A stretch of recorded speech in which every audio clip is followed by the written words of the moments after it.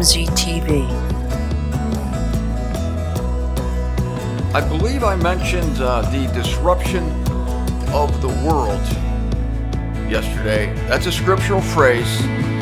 And on the heels of that show, the pirate, Mark Haukus, the pirate, challenged me to, quote, do a deep dive on the disruption of the world. I'm going to do it because you don't cross the pirate. If you cross the pirate, he makes you walk the plank. And I don't want to do that. Hello everybody, Martin Zender here. This is a fascinating topic. I usually save my cologne for sexual topics, but the disruption of the world is better than sex. So, a little Ralph Lauren here. All right, now I am ready to go. The reason I'm getting into this is a scriptural phrase, the disruption of the world. It occurs 11 times in the Greek scriptures. And this will give us a great revelation concerning our relationship to sin versus the circumcision's relationship to sin. That is, the body of Christ versus the Israel saints who are known as the bride of the Lambkin. This is another great distinction. It's a very detailed one, a very intricate one. And we're going to do the deep dive because we want to know our relationship to sin. I'll give you a little hint. No, I'm not. I'm not going to give you a hint. I'm just going to dive into it. Now, for this, we have to go to Genesis 1:1 and 1:2. I'm going to read from the concordant version of the Old Testament. Eventually, but first I'm going to read from the King James Version. In the beginning. See, it's already wrong. The King James Version is already wrong because it's not in the beginning. Because that word the is not even in the Hebrew manuscripts. There's nothing there. It's in beginning. It's a beginning. It's not the beginning. Okay? Anyway. In the beginning, God created the heaven and the earth was without form and void. So says the King James Version. The earth was without form and void. Would God make something without form and being void? Well, let's find out from Isaiah 45:18. The answer is no. Here's Isaiah 45:18. For this is what the Lord says, who created the heavens. He is the God who formed the earth and made it. He established it and did not create it a waste place, but formed it to be inhabited.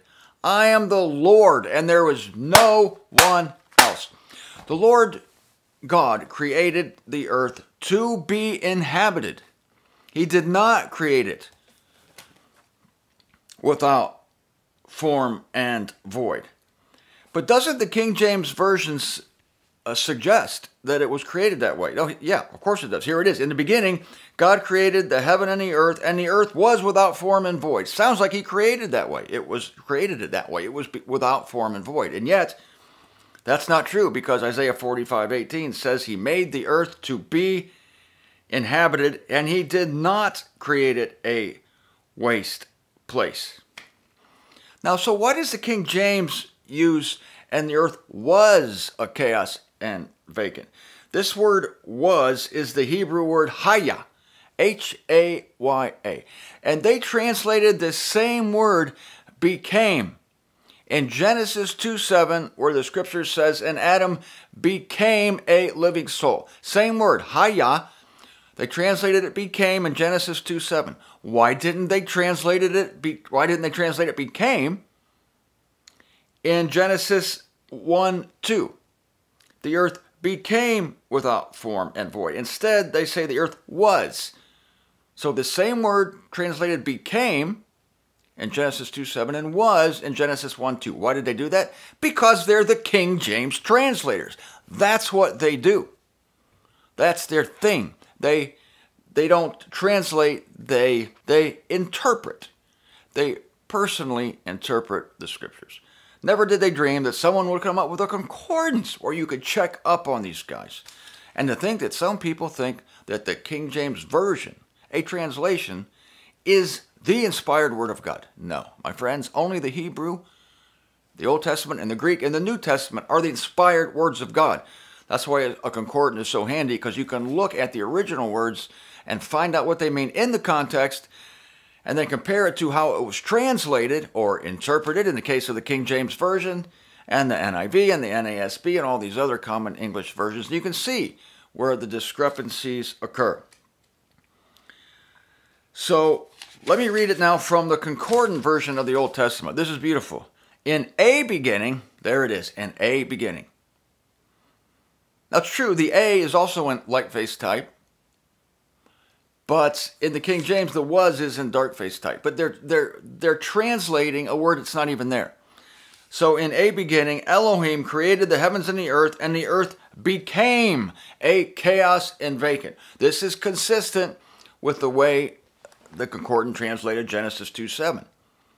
Adam became a living soul. The King James translated Genesis 2:7 the same way, but they translated it was in Genesis 1:2. And it gives us the whole wrong idea, because there was an event between the creation of the first earth and the time when man came upon the second earth. There was an event. There was a wild and hairy event called the disruption of the world. That first earth, that first world is the system, and the earth is the physical thing. With every world, there is a corresponding system. A system is the way things are done on that particular earth. So the first earth that God created to be inhabited, he created it perfect. God is perfect in all his contrivances. That was disrupted. Now, you don't get the word disrupted in the Hebrew scriptures. No Hebrew scriptures speak of the disruption of the world. But the Greek scriptures speak of the disruption of the world 11 times. And I'm going to show you those times. So, now we're going to go to the New Testament. What is this disruption of the world? Now, the 11 times that this word disruption occurs, the concordant version translates it disruption. And I'm going to tell you why it translates it disruption. When you see the Greek word behind the word translated disruption by the concordant version, you'll see that disruption is a perfect word. I will give you this clue right now. The King James Version translates the Greek word. I'm going to tell you what the Greek word is in a second. They translate it foundation, the foundation of the world.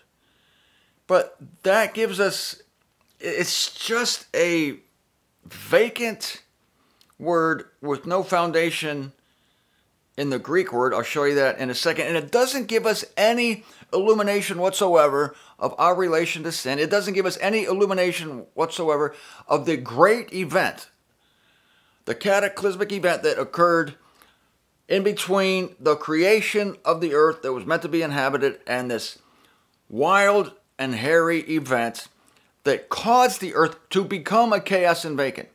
And it is upon that chaos and vacancy, on the surface of that old earth, that God's Spirit moved upon the waters. It vibrated. In fact, that's what the concordant version says. God's Spirit vibrated upon the waters, and he brought out of the chaos the land masses, the flora and the fauna. I went to high school with them, flora and fauna. Cute girls. Not as cute as Tryphena and Tryphosa. So he brought the plant life and the animal life, and then he created the first human, Adam. All this happened in the recreation of the earth. So what we're reading from Genesis chapter 1, verse 2 onward is the recreation of a disrupted earth. And I'm going to show you why. Again, it's important to understand this word disruption. But the word foundation is way different than the word disruption. In fact, it's the opposite. A foundation is something sturdy, something sure. But a disruption is something that's destroyed and, well, a chaos and vacant.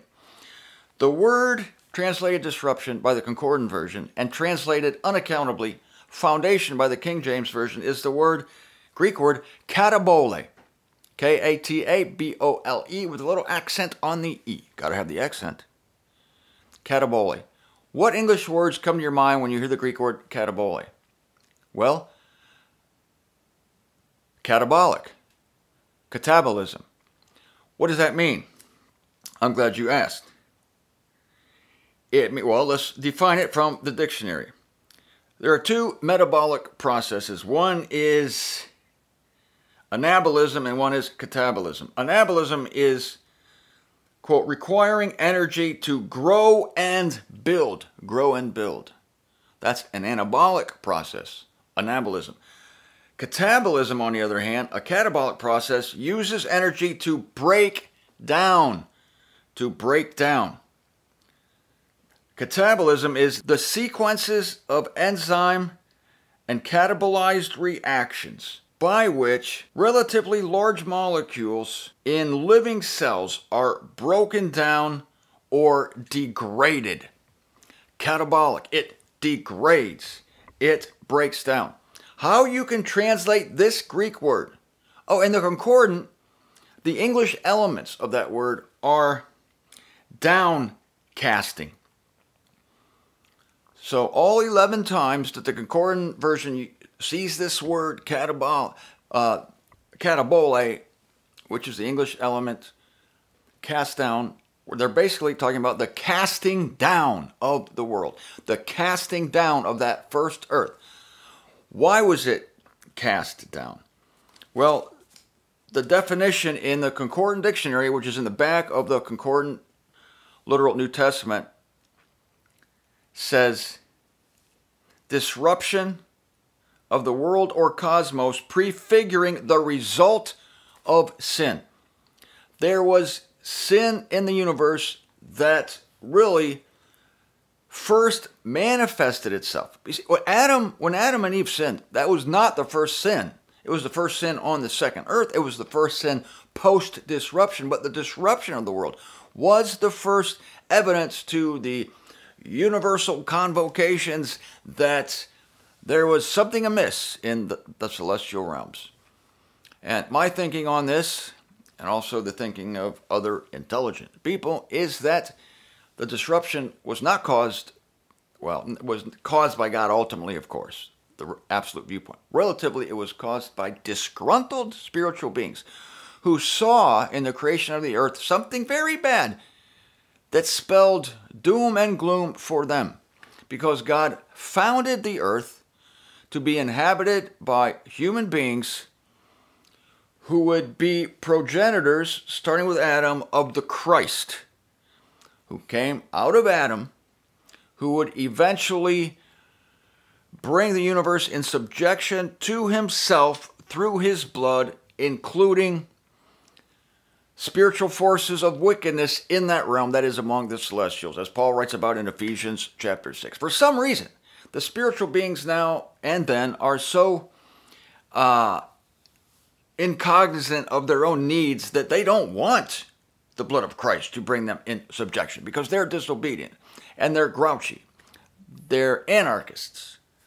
They don't want God. And so anything that suggests they're conquering, even though their conquering is going to be their eventual blessing, they're not that far-sighted. The only reason we're that far-sighted is because we listen to the scriptures and we see what God has to say to us through our apostle Paul. They don't get it. And so they wrecked it. It was the downcasting. God didn't do it, absolutely speaking. The evil forces did it. Satan, I am imagining. So what does God do? So as these spiritual beings disrupt the first earth and bring sin visibly, manifestly into the universe, they are demonstrating their antagonism. So what does God do on the heels of that?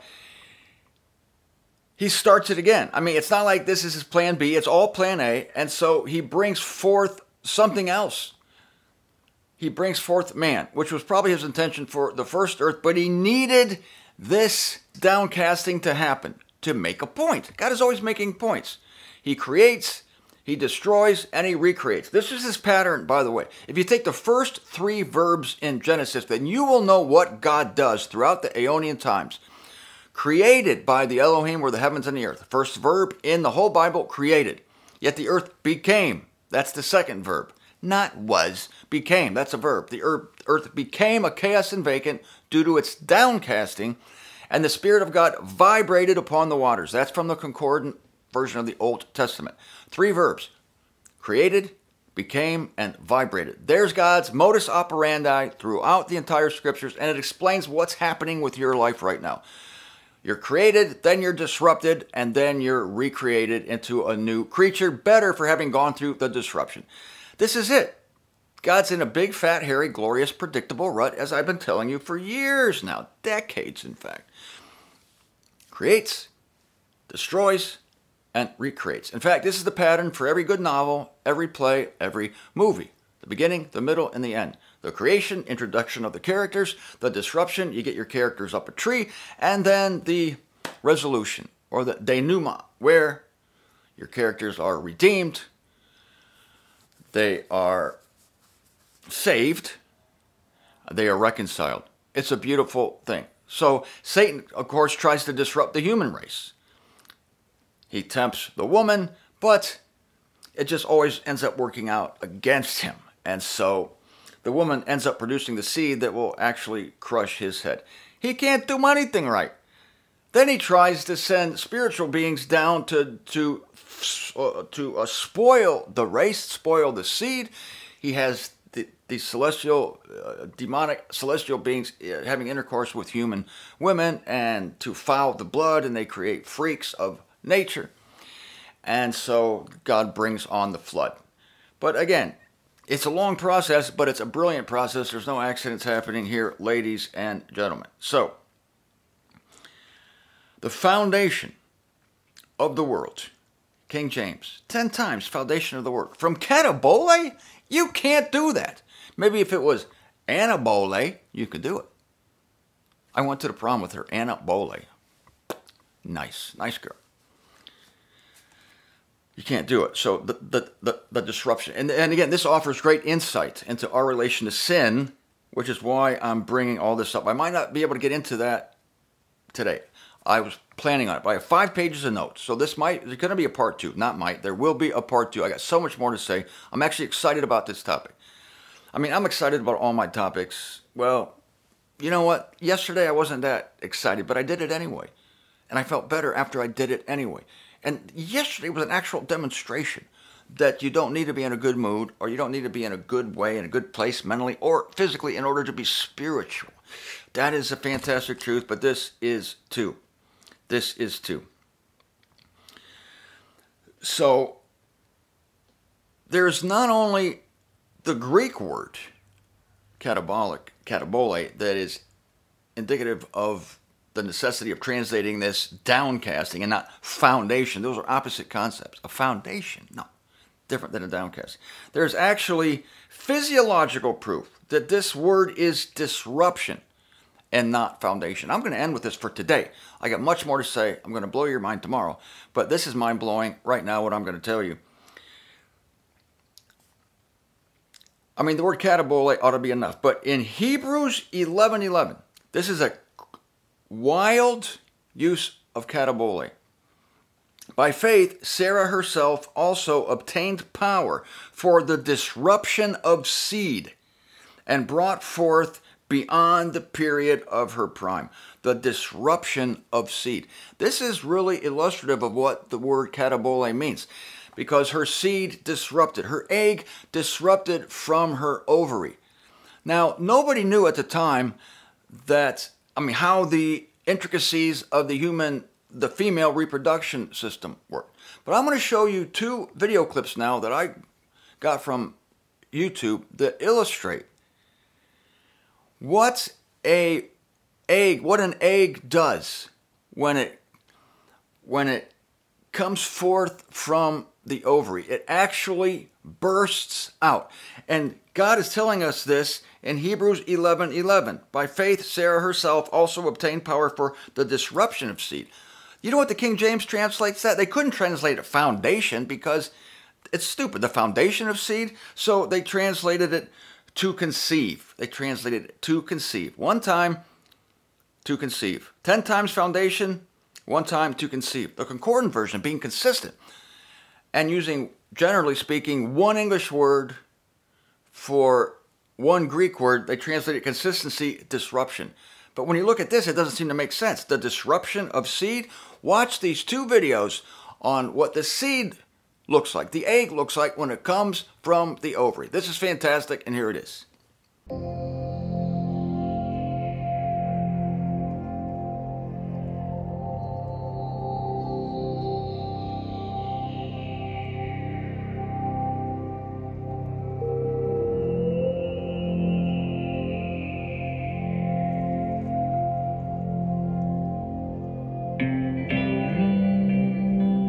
Each month, one or other ovary releases a single egg, an event known as ovulation. It is brought about by a series of complex interactions between the pituitary gland, the ovaries, and the uterus. Folks, there were no eyewitnesses or cameras at the disruption of the world, but here is a picture of what it looked like. A tiny, tiny picture. Boom. Something, it was cast down. It burst. It broke. Something broke. And you're seeing a picture of it. It's like, the disruption of seed. How did God know that? Before we had little cameras that could go inside a woman's reproductive system and show us what that looks like. Isn't that fantastic? Oh, by the way, you have got to see a video. I'm going to link it down here. It's called Fertilization. I'm going to end with this. I got much more to say. It's called Fertilization. I'm linking it down here. It is scary. My God, it is amazing what these sperm go through to get to the egg. The whole process, these things are living, these little sperm things with their little tails and their heads, and they're swimming. It's just incredible. Do you remember my friend I told you about who couldn't believe that in the virgin birth? It's just so fantastic. And I said, the virgin birth, that makes sense. The guy would just breathe on a woman and she becomes pregnant.